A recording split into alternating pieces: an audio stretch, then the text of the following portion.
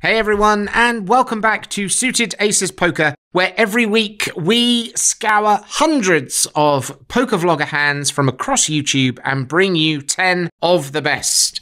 In this week's episode, we've got high roller tournaments, we've got hands where we just weren't expecting the outcome, and we have a brand new poker vlogger who we're featuring for the very first time. So sit back, relax, and enjoy.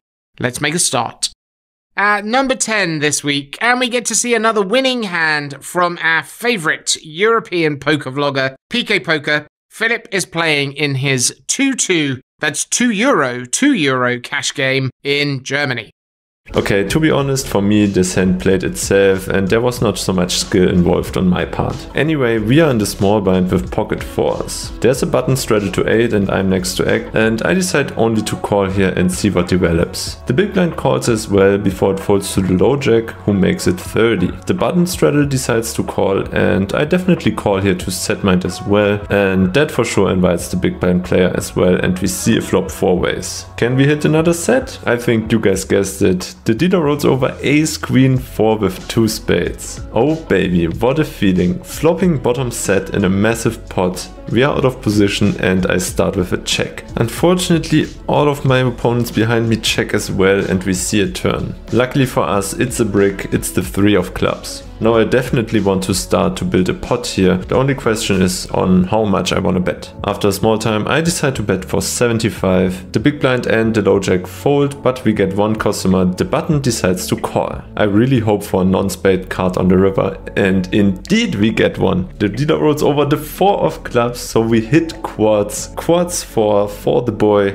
And now again is the question on how much I want to bet. To be honest, I'm not really sure what is the best bet sizing here on the river, but after some time I decide 125 seems to be good, and let's see what the button wants to do. The button decides not to call, not to fold. The button decides to jam all in for my remaining stack of around 385 total. And yeah, there is no better feeling. You have the nuts on the river and your opponent raises you, and of course I stick in the call and tell him I have the nuts here, sorry bro. I show my hand and he immediately mugs. We hit quads and got max paid here in this hand. Unbelievable feeling. Number 9 this week, and Brantzen is at the Gardens Casino in Hawaiian Gardens, California. He's in a 5-5 cash game, and what a beautiful paired board on the turn. Next, I pick up pocket fours on the big blind, the under the gun limps, the +1 player makes it $50, and the cutoff calls. I can already see the line of people waiting to get on this ship, so I call to try and hit my set, and sure enough, here come the people. We have the straddle, jealous of all the action, wanting to get in on the play. The under the gun, who paid $10 for the low class ticket, but still made it on the ship. The +1 player and cutoff, who got on the ship from the beginning. And me, Jack Dawson, the main character of the movie, looking for love. The flop comes out 3-10-4. We flop our set, but the board is all hearts. I don't want any more hearts coming out for free. I lead out for $175. The straddle goes all in for $320. It folds to the cutoff, who goes all in for $655. Well, I'm pretty sure one or both of these players flopped a flush, but I still have over a 30% chance to hit my boat. If I die, I die, but I am not letting go. I'm all in. The turn is a 3. We hit the boat. River 6. The cutoff shows 6-9 of hearts. The straddle mucks, and it looks like I'm not drowning today, folks.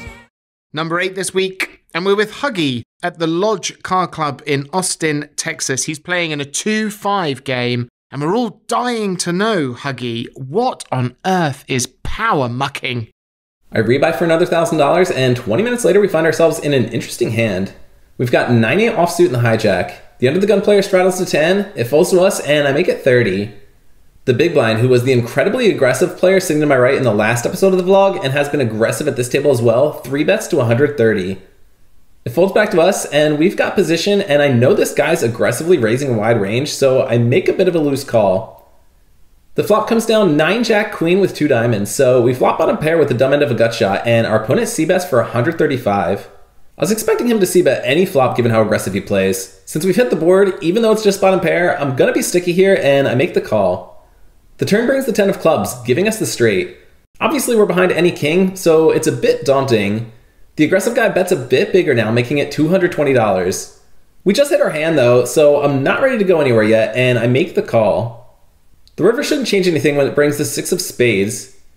He bets, having us covered, making it effectively a bet of $543, and now I've got to decide if we're good or if he's bluffing. Honestly, it might be a bad move to call here, but this guy is just so stinking aggressive. I think he's going to make this move regardless of his holding, knowing how he plays, and I think there's a good chance he just wants to get us off our hand. After a few moments, I make the call, and he power mucks his hand, meaning just our pair of 9s was probably good. Given that he mucked, we didn't need to show our hand, but I instinctively turned it up, which absolutely tilted our opponent and ultimately made him leave the table. Number 7, and close to broke, is playing at the Commerce in California. He's in a 5-10 cash game, and I don't know, I think we'd rather see a fold. In this next spot, the hijack decides to open up to $40. The button, who is that OMC player, decides to make the call. I look down at 4 or 5 of clubs here from the small blind. Pretty loose, but again, we're trying to get into a pot with this guy, and I think I can maneuver post-flop in some aspects, hopefully. So I decide to make the call. The big blind calls as well, and we're going off to a flop that is really, really juicy as it comes ace, 6, 3, 2 spades, and a club. We flop an open-ender as well as that backdoor flush draw. The action checks over to the initial raiser, who decides to c-bet here for $55. The button decides to make the call, and on this situation, I'm going to go ahead and raise here. I have 5 highs, so taking this hand down on the flop would be unbelievably plus EV. And beyond that, I think by taking over the reins of the hand, I can possibly win it on certain runouts, even if I don't improve. And if I do happen to improve, I can build the size of the pot. I end up making it $200, to which only the button makes a call, and we're going off to a turn card that comes the King of Hearts. Not a great turn card, but it shouldn't improve my opponent's range in a great deal. I think that my opponent can easily have some form of flush draw here, as well as a weak middling ace. So when the action's on me, I decide to not stop the betting. I make it $325, and after a brief moment, my opponent here decides to make the call, and we're going off to a river, hoping we can bing something. I'm going to need you guys to do me a big favor. On the count of 3, I'm going to need you guys to click the like button. Hopefully we can hit one of our big outs. 1, 2, 3. The river comes, a 7 of diamonds, so we make the absolute nuts here. That is a wonderful situation, and the better situation is I bluffed earlier with an overbet with a not good hand. Now we have a good hand, so we can value bet shove here. The action's on me. I decide to shove for $1,200 effective, which is my opponent's effective stack size, and he goes deep into the tank. He ends up going into the tank so long, 5 minutes before the floor has to come over as an opponent decides to call the clock on him. The floor staff notifies my opponent that he has 1 minute to act, and he pulls out the $25 chip and has it in his hand, engaged for the call. At this point, I'm praying for a call. Somehow, this would be massive for us to get back on track. We need to get this train chugging down the right direction of these railroad tracks. Unfortunately, the countdown 5, 4, 3, 2, 1. It is announced that my opponent's hand is dead, and unfortunately, we are unable to take any more money from our opponent in this spot. It is what it is. I'm happy we won the pot either way. It's just unfortunate that we couldn't get the maximum. Number 6 this week, and we're with Harry B playing in a 2-5 game at the Seminole down in Coconut Creek, Florida. And this is a great example of how to get paid with massive overbets. In this next hand, we have 8, 9 of diamonds in the hijack, one of my favorite hands to play. There's a button straddle, and the player on the low jack decides to call the $10. I think we have a pretty easy raise on our part. I make it 50. The button now makes the call, and the limper releases his card. So we're going to be going heads up to a flop, and we each have a little bit over $1,000 in our stack. So the flop is really good with a whole lot of nothing. We still have 9 high, but a pretty good 9 high. The flop comes out Jack 7-4 with 2 diamonds. So we have a gut shot, straight draw, and a flush draw. This is a board that, even though we do have a pretty good hand, it's going to be better for him. I think starting off with a small bet is ideal. I throw out $35, and he does decide to make the call. So we're off to see a turn, which is gin. The turn is a 10 of clubs. So now we are sitting here with these stone cold nuts. We cannot lose this hand at the moment. Obviously for our exact hand, this is a really good card, but even like the dynamics of the board, this should still be a really good card because if he had a jack, he's probably not going to fold to another bet. and the 10 could have very well gave him 2 pair with a hand such as Jack 10. If he has King, Queen of Diamonds, hands of that nature, I don't think he's going to fold regardless. So I think a big bet now is in order. I throw out $150, almost betting the pot, and he really doesn't think for too long and does decide to make the call. So when he calls a big bet on the turn, I can narrow his range to pretty good hands such as top pair, good kicker, or some pretty insane draws such as like King, Queen of Diamonds, etc. So now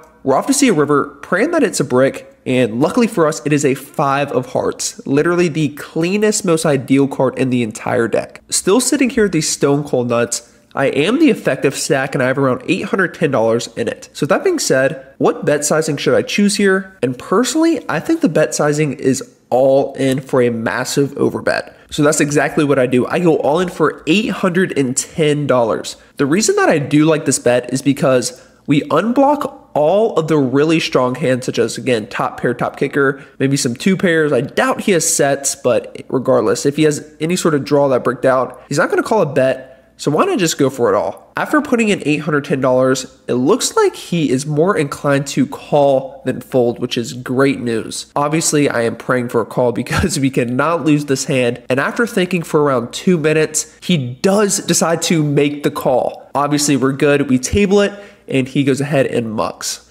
Wow. I don't think I've ever 2.5x the pot before, but let me just say that probably won't be the last time as well. Number 5 this week, and Ethan, Rampage Poker, is playing in a $10,000 buy-in tournament at the Aria in Las Vegas. That's right, people, $10,000. With the blinds passing through, my chip stack has dwindled down to 18,000, and I pick up 10-9 of hearts in the cutoff. The +2 opened to 6,000, and 10-9 suited is a fun hand to gamble with, I guess. With only 6 big blinds and a dream, I decide to go for the gamble. I go all in, and the player to my left immediately makes the call. So that really stinks. Anyways, ends up folding all the way around, and we get to see a run out. I'm up against King 10 of clubs. Once again, is anyone surprised? I am super behind again. And the flop comes King 10 high. Wow, I am pretty dead here up against 2 pair. But when the turn comes a heart, okay, is there a chance? River, only way to win is a heart. River, another heart. How the hell do I keep continuing to win these all-ins? It's so sick. The tournament life is still alive. No idea how I keep doing it, but find another fat double up. At number 4 this week, and Lexo is playing in a $3,500 WPT main event at the Seminole Hard Rock down in Hollywood, Florida. And as with all of the hands that we feature, if you want to see the rest of the original content from Lexo or any of the other hands this week, click on the link in the description box below. In this hand, we are in the cutoff.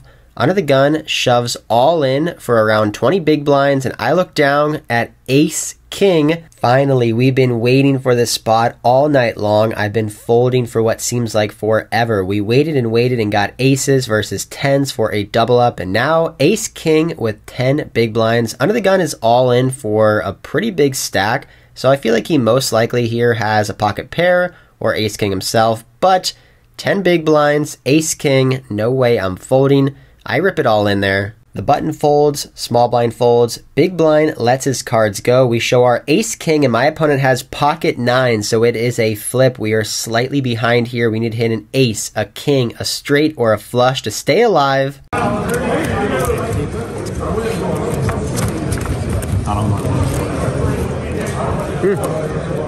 The flop is Jack 10-8, actually not too bad. We have a gut shot and 2 overcards until the turn is a 9, giving my opponent a set. Now we only have 4 outs in the deck. We can only hit a queen to make a straight, and that is it. No ace or king will be good. We're all in here. It all comes down to this river card. Oh my gosh. Wow. I feel like it was the camera again. Yep. It was coming. Queen on the river to make the nut straight. Oh my god, what a sick hand. The last level of day number 2, and we bink the 4 outer to stay alive for the full double up. I've been all in and won some massive pots in cash games, $8,000, $10,000, $14,000 pots, but the rush of being all in for your tournament life in the main event tournament with $1 million for first place is like no other feeling out there in poker. Top 3 for week 15. And at number 3, we are with Mariano playing in a 10-20 game at the Gardens in California. And well, we weren't expecting that. We're going to start things off with pocket 4s in the small blind. Already a sketchy situation, but here we go. Button opens to 120. I make it 500 because no gamble, no future, and he calls. Heads up to a flop of Queen 10-7 with 2 hearts. Somewhat neutral board, but I think it's a little better for the button, so I check and he checks it back. The turn is a 9, further dissuading me from betting, so I check again and he checks it back. Now it seems he has some sort of showdown value, like a medium strength pair. So when the river comes an offsuit jack, meaning ace-king is now the nuts, I think a big bet is in order. I throw out $1,500, expecting to win this hand fairly often. However, before I tell you guys what happened, I gotta admit, I kind of hate this bet looking back, because if I had ace-king, I would have bet on the flop, but hey, at least my opponent doesn't know that, right? Anyway, he goes in the tank for a long time before finally deciding to call. I tell him you win, but he seems reluctant to show, so I show my hand, and he turns over pocket 4s also. So yeah, this hand was some comedy for sure. Number 2, and Rampage Poker, your boy Ethan is playing at the Wynn in Vegas. And when your 2 pair just never feels big enough. Why not try doing something else and experiment with a 6-way, $50, no limit hold'em, 1 board bomb pot. Bomb potting it, we go with $300 in the middle. We're off to a flop, which comes 10-6 deuce, 2 spades, and I look down at a premium, good-looking 6 deuce offsuit. Good enough for bottom 2 pair, and the small blind here, first act, bets out $60. Then, next to act, to my right, raises to $260, and now it's on to me. Wow. It's really weird here in this spot, as the small blind is leading into the entire field, which seems like he has a pretty strong hand. Then, when the big blind raises him, he must have an even stronger range. But with 2 pair here, I certainly can't fold, and now it's a question of raising or making the call. And ultimately, I think raising is a little bit of an overplay with only bottom 2 pair, as we can lose to 10-6, 10 deuce, and some sets. Anyways, for 260, I just make the call. Action folds all the way around back to the small blind player, who decides that $260 is not enough. He puts in another raise, 3-betting it up to $880. The big blind now folds pretty quickly, and he just made a complete mess of this hand and wants to abort mission. Now it's on to me now. I'm in position now at least, and I think this is really tricky. Like I said, this is super strong for him to do this with, and I don't think he's going to be bluffing here. The other issue is that I hold the 6 of spades in my hand, so this player can't even have a semi-bluff like a pair and flush draw. So there's a lot of merit to just folding here, and especially with how the night's been going, I kind of want to do that. But I have 2 pair, and it seems like a sin to fold 2 pair on the flop so far, so how about I just make the call and maybe fold on bad runouts? That's the plan I have in mind. I'm going to be sticky for now and call, but definitely not feeling great about it. So when I make the call, we're going to a turn heads up, which comes the 4 of diamonds.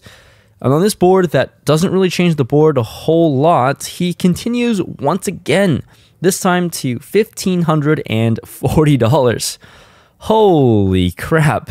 Today has been pretty damn horrible when it comes to cards, and I really wouldn't be surprised here if I'm beat, considering how much strength he's repping right now. In-game, you won't really believe it, but I really wanted to fold this one, but ultimately, I end up just sticking it in, $1,540. I make the call with a good amount to play for behind as well.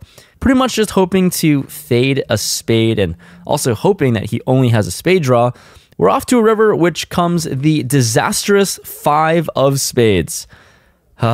4-liner on the board, flush draw gets there, and I don't think I beat a single thing. Anyways, he actually checks to me, which is a huge sigh of relief. Maybe my hand can be good here, but I'm happy to just get this to showdown. No need to bet because I don't really get called by much worse. I check this one back, and he surprisingly shows us Queen 10 for just top pair, and my 6 deuce is going to win it, so believe it or not, did not expect to win this hand, but found one of those very small hands that I did beat as played, and wow, first hand we win in the cash game streets, and I'm happy that it's a big one. And at number 1 this week, we have a brand new to Suited Aces Poker vlogger, Erick Mondragon. Calls himself Fish. And we just love your commentary, Erick. See what you think, guys. Now I want you fishes to pay attention to something that might sound stupid for me to say, but this set off an itch in my butt that didn't feel right. This was a $20 bet with confidence coming from a gentleman that hasn't been in too much action since I've been here. Sure, it's only been about 40 minutes, but making it $20 with no limpers when the standard pre-flop bet has been 15 bucks? Something doesn't seem right. It might be nothing, but nonetheless, we continue with our hand looking down at pocket jiggities. Brad Owen, thank you for the shout out. We're on the button, and given our history with pocket jiggities, we're gonna go on and just flat here, and we're gonna go heads up to a flop of 4-5-8 with 2 clubs. My opponent goes on and puts out a pretty big bet of 30 bucks on a board that is beautiful for my jiggities. My opponent has ace king or some random picture cards, then I'm not gonna let him get there for cheap, so I go on and I repop him to 75 bucks. I am not even done putting in my 75 when my opponent announces that he's all in for another 205 of his hard-earned moolah. I go into the tank longer than this pandemic, and after adding up every red flag here, I'm just gonna have to let this one go. I'm gonna respect you, man. Take it. Take it. Oh, yeah, baby. Our opponent is nice enough to show us that we matrix the bullet here as he goes on and shows us pocket kings. Nice fold, Fish. So a huge congratulations to Erick Mondragon, not just for making it as a featured hand on Suited Aces Poker, but for making it in the number 1 spot. An excellent hand for your first time outing. We'll look forward to seeing many more in the weeks to come. So that's it, folks. That's all for week 15. Thank you for watching, as always. Please do like and subscribe. It really helps the channel out a bunch. And we'll look forward to seeing you on the very next episode of Suited Aces Poker. Until then, good luck at the felt.